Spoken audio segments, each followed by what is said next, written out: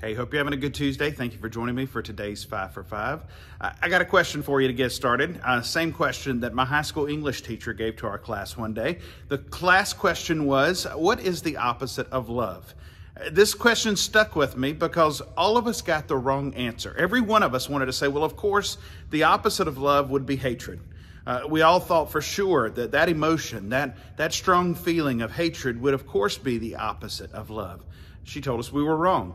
Well, we thought of other things. We thought, well, maybe she's thinking of vengeance or someone who would vindicate themselves, someone who would maybe speak ill of other people, just going with the opposites of love, trying to figure out what she was looking for as we couldn't figure out what is the opposite of love that she's thinking of. Well, she explained she believed that the opposite of love would be apathy.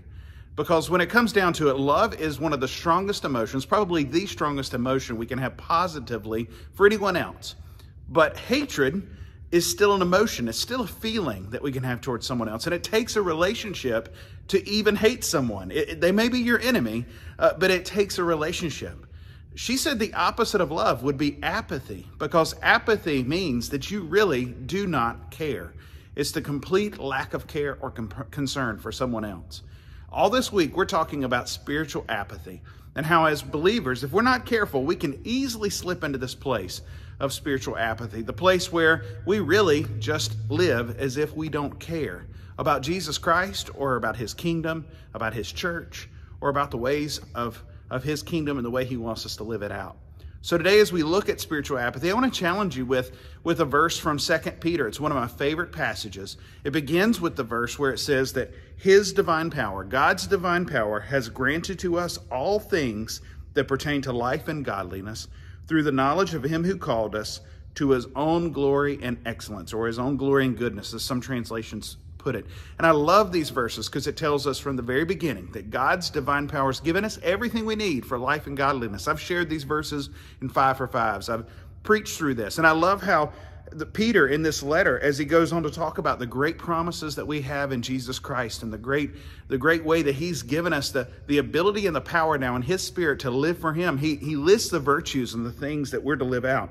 He says, for this very reason, in verse 5, make every effort to supplement your faith with virtue, and virtue with knowledge, and knowledge with self-control, self-control with steadfastness, steadfastness with godliness, and godliness with brotherly affection, and brotherly affection with love. So it sounds great to this point. But the warning comes in the next few verses, because Peter says there is an alternate to this, even for the believer, some different way that we may try to live. Because he says it this way: if these qualities are yours and ever increasing, they keep you from being ineffective or unfruitful in the knowledge of our Lord Jesus Christ.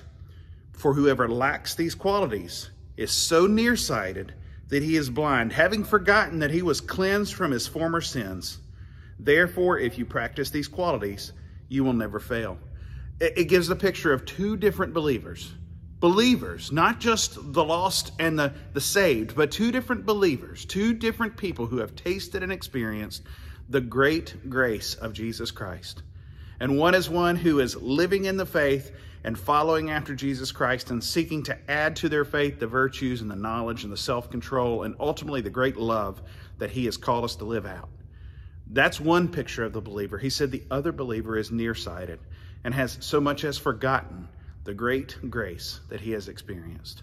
When we live in a place of spiritual apathy, that's exactly what we're becoming. It's like we're becoming blind to the grace and the goodness of God that he has so richly poured out on us.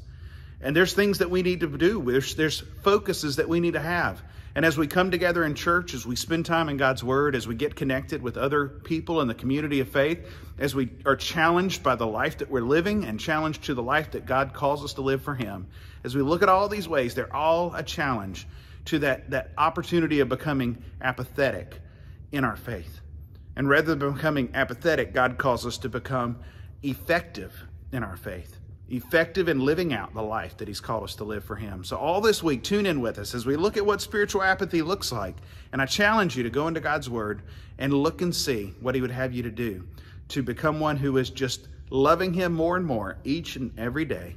And as you love him, pursuing him and following in his ways. Hope you have a great day today.